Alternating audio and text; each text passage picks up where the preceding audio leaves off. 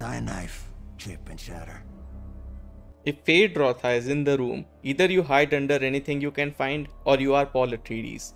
Before going into Dune Part 2, I had no idea who this character was. I'm not a book reader, so halfway through the movie when Feyd-Rautha appeared, I was surprised and shocked by how amazing his screen presence was and how excellent Austin Butler is in the role. Before I continue, can you please hit that like and subscribe button to show your support for this channel? I'm closing in on 300 subs and that would mean the world to me. Feyd-Rautha is menacing, devilish and psychotic, but also very capable and unbeatable. He's not afraid of a fair fight and always backs himself, a quality villains rarely possess.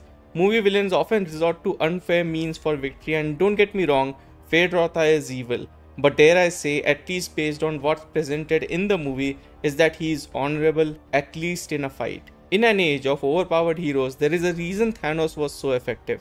It was the fact that you knew no one could defeat him in a one-on-one fight. Feyd-Rautha had that vibe. He felt like a very real threat. And he was not just a physical threat, but also a political one. In the movie, the Bene Gesserit sends in Lady Margaret Fendring, played by Léa Seydoux, to seduce him. It appears that the psychotic Feyd-Rautha has his vulnerabilities, and the Bene Gesserit believe that he can be controlled and manipulated by seduction, and they were right. Everything goes according to plan, and Lady Margaret becomes pregnant by Feyd-Rautha, and it's revealed that the plan is to secure his lineage should Paul Atreides' bloodline fail to live up to their expectations. Again, we see the Bene Gesserit scheming and planning, especially for the long term, a storyline that can be explored in Dune Part 3 as well.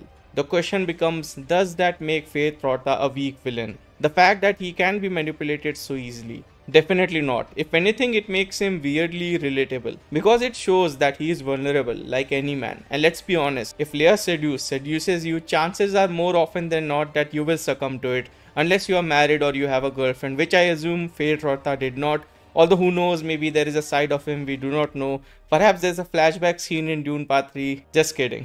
The ending of Dune Part 2 has Feyd-Rautha facing off against Paul in a knife duel that ends with Paul stabbing him and killing him in front of the Emperor and the Fremen, solidifying Paul as a leader and fighter to reckon with. This fight scene was one of the best one-on-one duels I have seen in a very long time.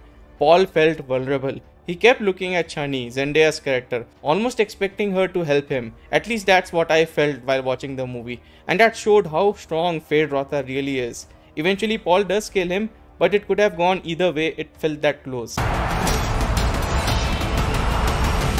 In the limited screen time Feyd-Rautha had, it was amazing to see what Denis Villeneuve was able to accomplish with this character. Austin Butler stole every scene he was in, and while I wish we could have seen more of him, what we got was something great.